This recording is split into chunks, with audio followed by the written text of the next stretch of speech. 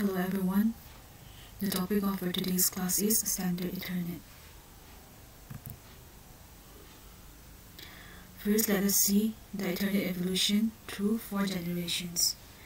Here we have 4 generations of the Ethernet. First is the Standard Ethernet, which has a maximum bandwidth of 10 Mbps.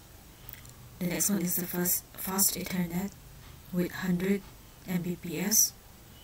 Next is the Gigabit Ethernet, which has a bandwidth of 1 Gbps, and the fourth one is 10 Gigabit Ethernet with 10 Gbps bandwidth.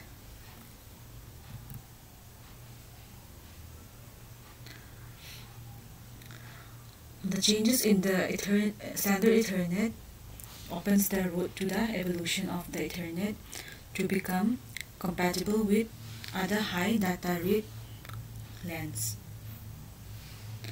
First, let's see the Bridge Ethernet. The Bridge Ethernet, this is the first step in the Ethernet evolution. That is, the purpose of the Bridges Ethernet has two main purposes. The first is to raise the bandwidth, and the second is to separate collision domains. Here in this picture we have two types of the Bridge Ethernet. That is, the first one doesn't have a bridge, and the second one is a Standard Ethernet with a bridge. In the first one, that is the unbridged Standard Ethernet, the total capacity, that is 10 Mbps, is shared among all the stations with a frame to send. Here the stations share the bandwidth of the network. That means the total of 10 Mbps will be shared amongst the 10 stations. So if only one station has frames to send, that means it will benefit from the total capacity, that is 10 Mbps. But if more than one station needs to use the network, then the capacity is shared. Let's see, for example, if two stations have a lot of frames to send, then they would probably alternate in usage. That means when one station is sending, the other one will refrain from sending. But in the second picture, that is the Bridge Ethernet, here what happens is a bridge divides the network into two or more networks. So for example, if a network has 12 stations, then it is divided into two networks. Then the number of stations will come down to only 6. Now each network has a capacity of 10 Mbps. So this 10 Mbps capacity in each segment will now be shared between 6 stations, or we can see that 7 stations, because each bridge is also considered as a one station. So here each station will be offered a total capacity, bandwidth capacity of 10 divided by 7 instead of 10 divided by 12.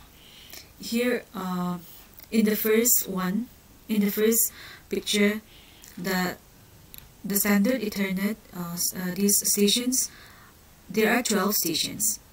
So the total bandwidth capacity of 10 Mbps will be shared by all these 10 stations. 12 stations. So it will be 10 divided by 12. But in the second one with a bridge, since it is divided into 6, and with the bridge it will come to 7 stations, so the total bandwidth of the Standard Ethernet, that is 10 Mbps, will be shared by the 7 stations instead of 12.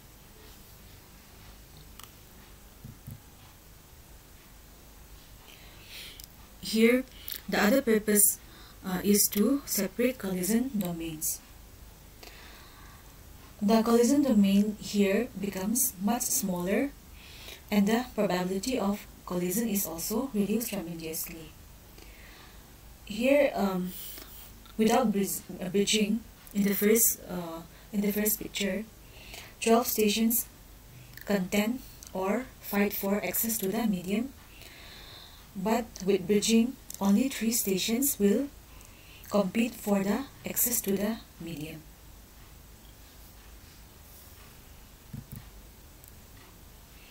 The second one is switched Ethernet. In a bridge network, we can see that the port can either be 2 or 4.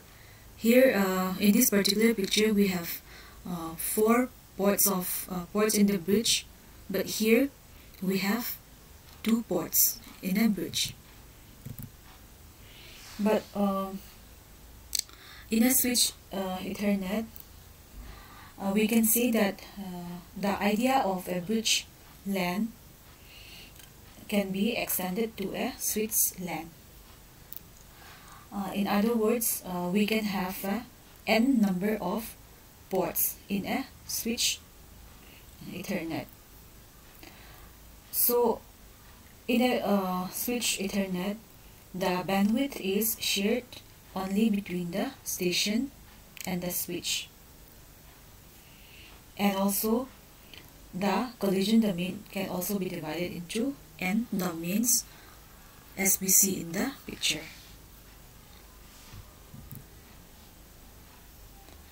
And the third one, we have the full duplex Ethernet.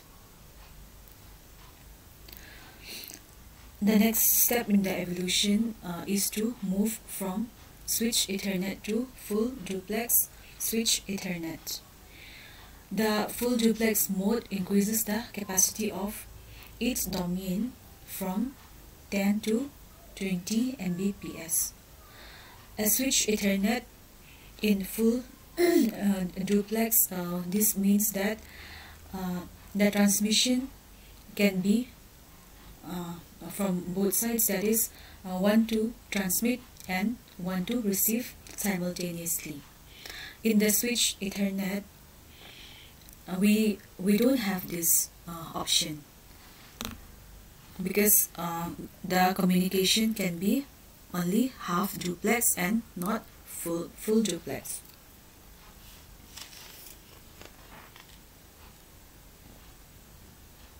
So this means that each station or switch can send and receive independently without worrying about collision.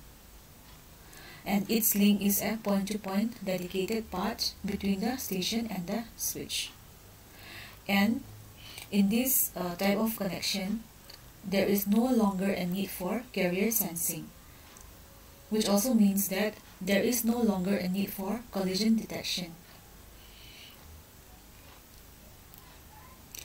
That's why in this type of connection, the carrier sensing and collision detection functionalities of the MSC sublayer can be turned off.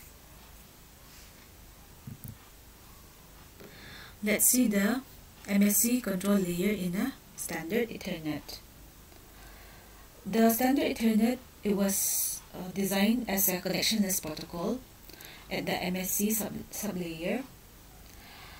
So there is no explicit flow control or error control to inform the sender that the frame has arrived at the destination without error. That's why when the receiver receives the frame, it does not send any positive or negative acknowledgement. So in order to provide for this flow and error control in full duplex switched Ethernet, a new sublayer called the MSC control is added between the logical link control sublayer and the MAC sublayer.